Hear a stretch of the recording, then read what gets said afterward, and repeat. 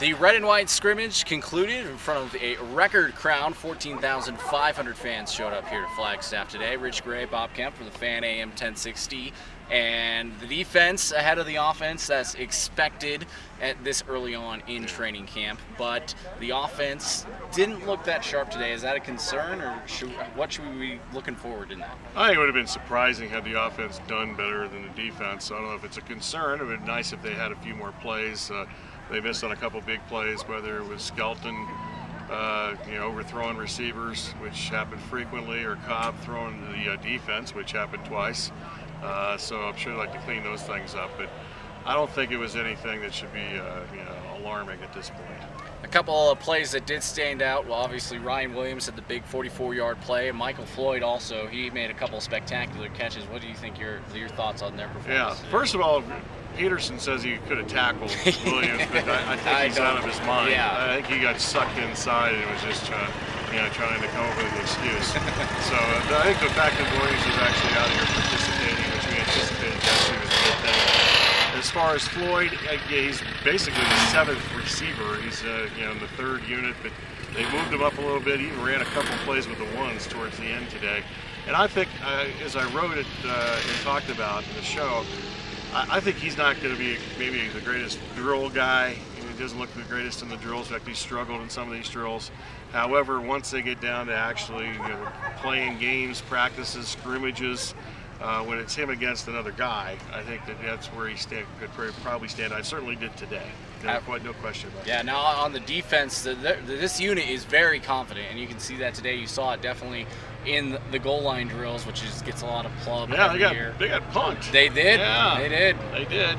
I think that was the one thing the offense maybe come away with. Skelton told me that that's just the offensive line digging in and getting blocks, so he didn't want to take any credit for that. But the goal line drill, which was also a defensive, usually winning drill, the offense did well there. But if I think the defense, for the most part, talking about a number of defensive players just today and all week long, it's just so much second nature now for them about what they're supposed to do, and it's more reactionary type of things than actually thinking. And that's a good sign for Ray Horton as they're moving into the second year in this scheme. Now, the cornerback battle, what kind of stood out there for you today? Not much, actually. I think that it was pretty much, when there were completions, I think most of the time it was pretty good coverage. Actually Bethel made a couple plays today. He's been running with the threes, and he's going to make this team almost for sure just because of his special teams abilities. But if he can definitely make some plays at the safety position or corner or nickel or wherever they're trying to figure out, and they're trying to figure out where to put him, that enhances his chances tremendously. Now, before we head down the hill, return to the valley, and come back, what are kind of some of the things that you'll take away from our week up here in Flagstaff? Well, I think that this team has more depth than any Cardinals team we've seen for a long time, except in the offensive line. I think today, when the second team and third team defense was going against the second team offense, it was a distinct advantage for the defense. I think there's a significant drop off. A lot of people are concerned about the starting offensive line. Yeah. Well, the backup, the offensive line has rookies at left tackle, left guard, and right tackle. And actually the backup center was unable to go today. Mm-hmm. So, I think that, as I mentioned, and I think we've written about and talked about a little bit, is I would think once the waiver wire hits in a month or so that they might be looking for some veteran backup linemen. And that's another reason why a lot of people going into the draft kind of wanted to go offensive line instead of Michael Floyd, but obviously that other people would be me. Well, I was included in that as well. Okay.